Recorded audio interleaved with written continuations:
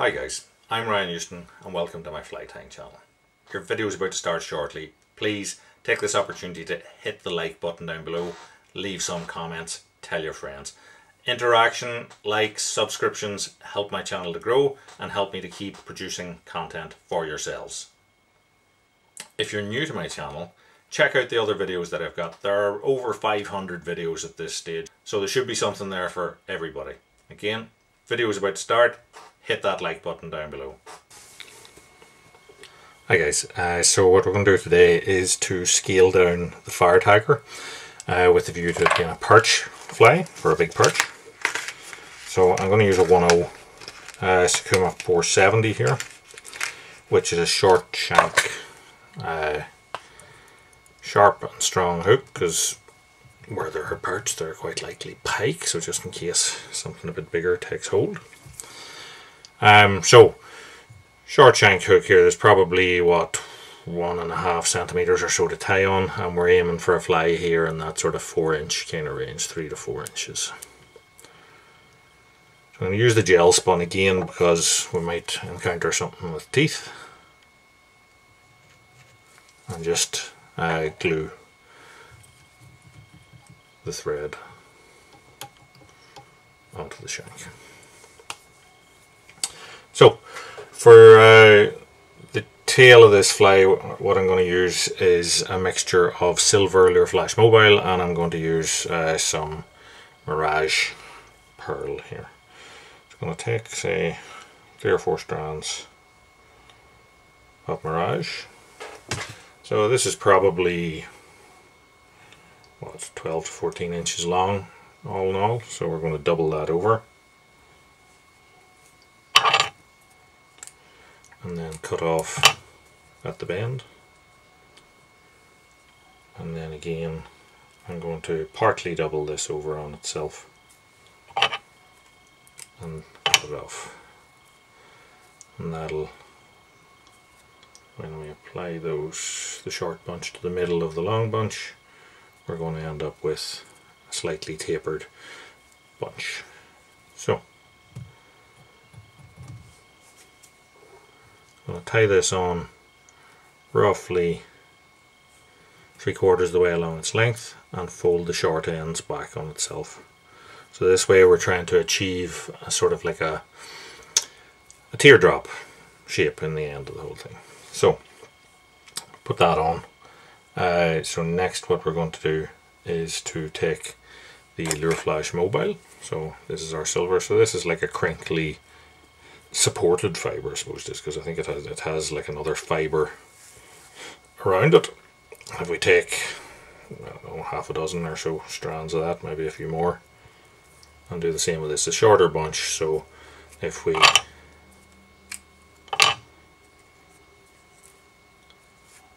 fold that one over once, it should do it, and then again we're going to do the same thing with it. Take it out to the tip of our tail, splay it around the shank, a loose wrap, tighten into that, and then fold the short ends back and tie a bit of a dam up to them. Just to make sure all stays where it is, I'm just going to put a little dab of super glue into that. So we already have that little bait fish idea or profile, so it's now about the blinging it up. So in the bigger flies you've seen me use bucktail to support the fly. In this one what we're going to do is use a cock hackle, and we're going to wind it. So I'm using a fluorescent chartreuse hackle here.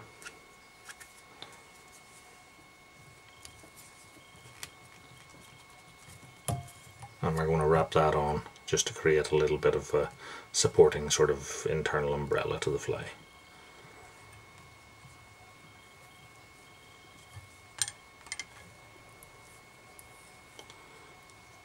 So it's going to take the thread back to it there, because what I'm going to do is take a turn in front of the thread and a turn behind the thread, and a turn in front of the thread and a turn behind the thread, and that way the thread is sort of overlapping the turns of hackle as we go, and it provides a little bit more support to the fly as we go along. So we just wind back into that, and as you can see we now have this little bit of a general support. So the mix that I use for the Firetigers on the larger style flies is a slightly heavier typed flash, so this will be 1 and 2 mil flash, so it might get a little bit stumpy if we used it on its own for this. So I'm going to cut this down short, and it's going to create the sort of 2/3 length of the profile. So it's there for colour and a little bit, well, there'll be some movement out of it, but not as much as if we used it for the full length. So that's why we have this sort of more mobile, lighter type material back here to give us the movement in the end of the tail. So we wind back into that.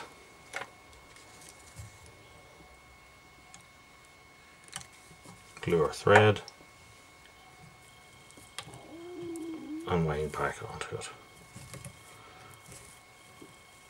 Okay, so then we're going to move to our connectalon. So I have a neon yellow typed connectalon here, so as we can see, and we're not going to use a huge pile of this, so we just need to misalign the bunches so as we don't have straight ends. Tie that on across its middle roughly.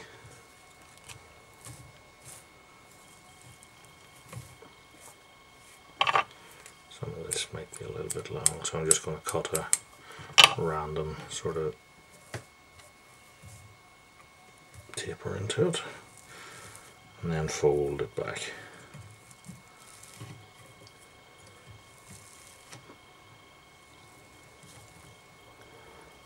Tie across that, and that gives us the neon green body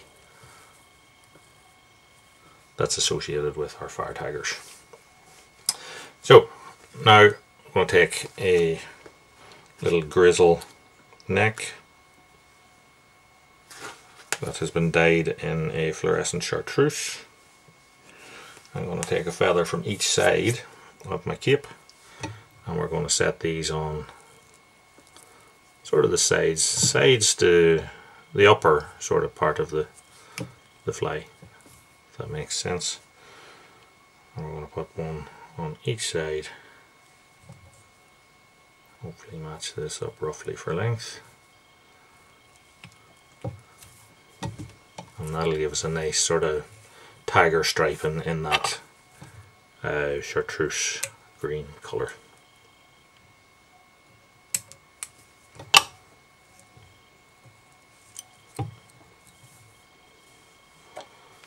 And I'm going to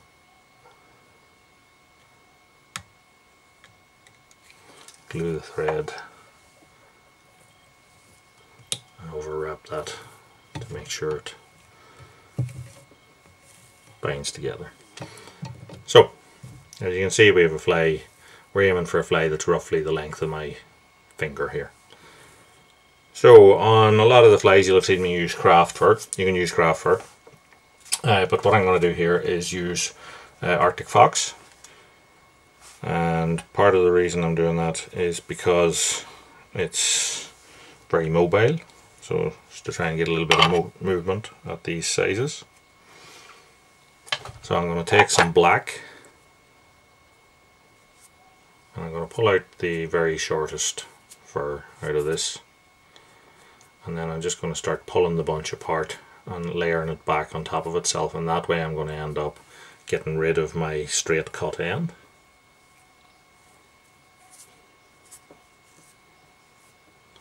I'm going to turn it around and lay it on about, what, a third of its length pointing backwards, and then we're going to repeat the same underneath, but this time with a hot orange fox. So this is fox mask, but if you don't have fox mask, use body hair or whatever you have, or tail. And the same thing, grab it about halfway along its length, pull out all the short stuff, misalign it slightly, and then we're going to flip the fly over and get that on underneath, allow the two bunches to meet up here 50-50, and tie that down.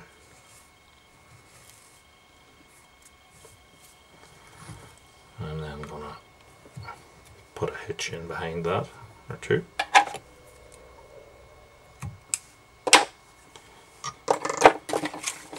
Now we're going to take our straw, fold it all back.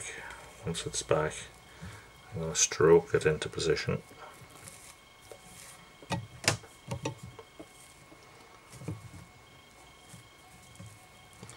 When I'm happy with it, now I'm holding it back under tension here. When I'm happy with it, I'm just going to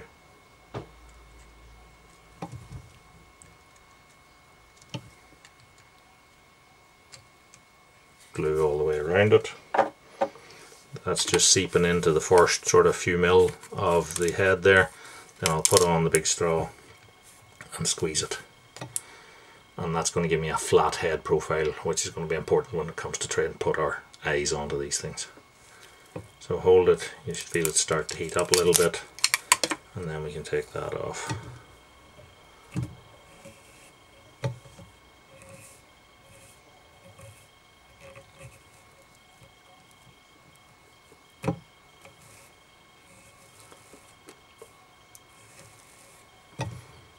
So if you want to change the profile, you can always lift these up a little bit before the glue totally dries on them, and that'll give you a bit more height to the head of it. But I'm trying not to end up with too much down here because we're using a smaller hook. I don't want to interfere too much with the gape, so I'm trying to keep it flatter underneath. So as you can see, we have a nice attractive little bait fish. All that remains now is to put eyes onto the fly. So we're going to use one as per usual that has been made earlier. So it's over here. And the super glue at this stage has dried off a bit on it. So we're going to use our 2-part 5-minute epoxy on this.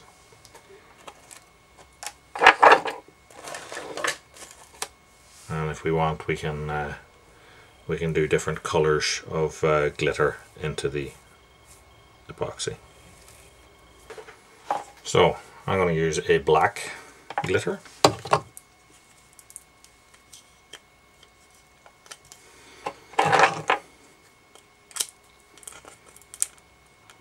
Get it open.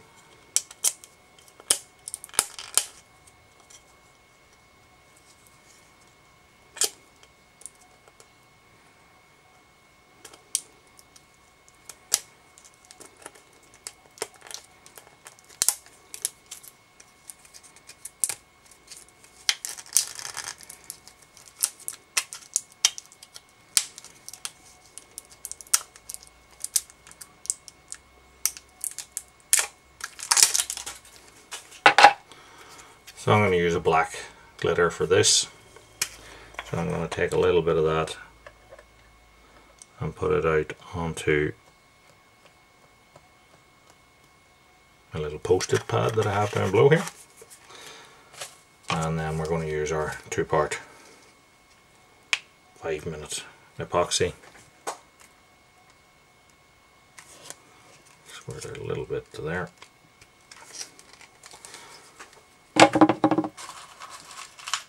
We'll mix the whole thing up then with a cocktail stick, and the glitter actually I find helps to let you know whenever the epoxy is very well mixed, because then the glitter will be evenly distributed throughout it. So mix it round and round and round.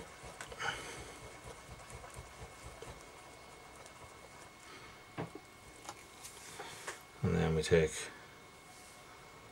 a blob of our glitter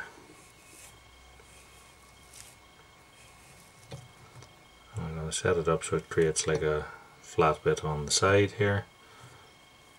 Go to the other side, again a bit of a blob created, and then allow it to create a continuation of the bleb the whole way around the head.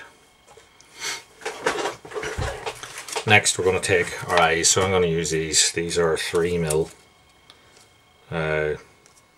silvers, although use whatever catches your fancy as with regards an eye. I'll set that up on the side and the same on the far side. Might be easier to do with tweezers. We'll find out. I like to stick the back edge of the eye into the epoxy. I think it helps to stop them from falling off. There's just a little lip over it, and then that's our flight tide, so we just need to let that dry. But if we just sit here, it'll sag, so we're either going to have to revolve it in your vise or in your hands or something. That's why I use the 5-minute one, because it's fairly quick to do that. Or what I'm going to do is I'm going to put it into one of these rotary fly dryers here and leave it to run. So hopefully you enjoyed the video and that it has give you some ideas. If you did, hit the like button, subscribe, check out the other videos on the channel, tell your friends, and until next time, tight lines, and thanks for watching.